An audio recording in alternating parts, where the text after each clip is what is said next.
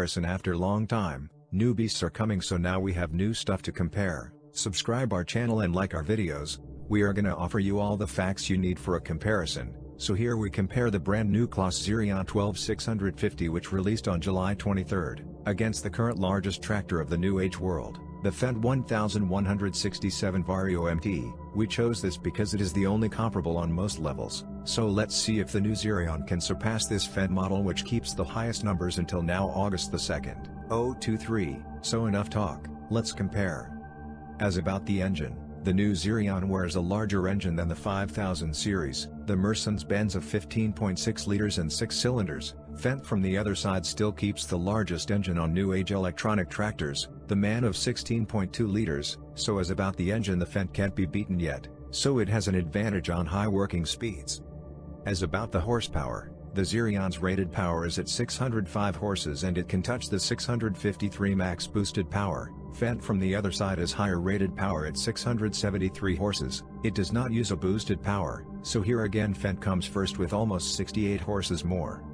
The peak torque of both tractors is at 3,100 Nm, but the Claas can touch this torque on lower RPM than Fendt. The Claas touches the 3,100 Nm at 1,300 revolutions per minute, but Fendt touches the torque on 1,450 revolutions per minute, so Claas has an advantage on the torque. The maximum overall hitch lift of the new Xerion is at 13,600 kg, with the front one at 5,000 if it is available. Fendt's is lower at 9,072 kg and it doesn't have front hitch, so Xerion is the king of the lifts here.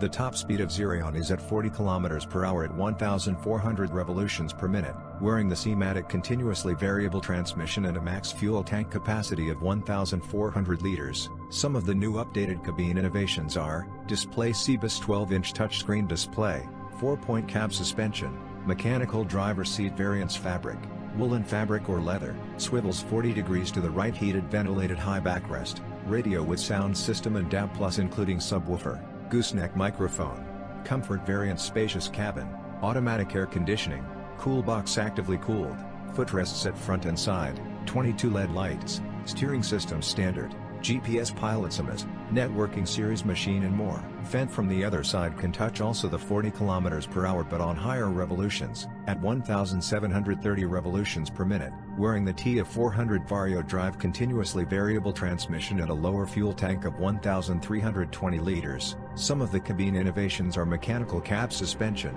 super comfort seat, air sprung, deluxe leather driver's seat, height and tilt adjustable steering column, heating with stepless fans, air conditioning, integrated automatic climate control, roller shade rear and right, parallel wipers front, rear window wash/wipe, extended rear view mirror electrically adjustable and heated, radio CD MP3 hands-free speaking system, radar sensor, and you can see more at the video at the description. So, we saw power and innovations, let's now compare the size of these two.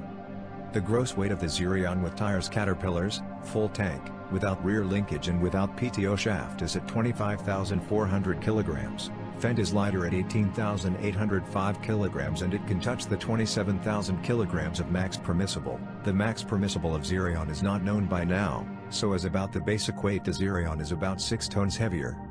The wheelbase of Xerion is at 3.6 meters, Fendt's is smaller, at 3 meters. The total length of Xerion with front weight and rear linkage horizontally is at 7.9 meters, Fendt is smaller, at 6.7 meters.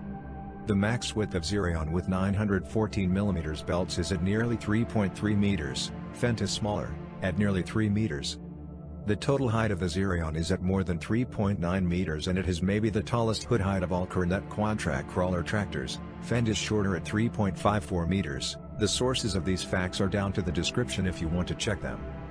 So, as a conclusion, Claas is a larger tractor as about all dimensions and also much heavier. It can touch its peak torque and its peak road speed on much lower revolutions than Fendt, and it has a larger fuel tank.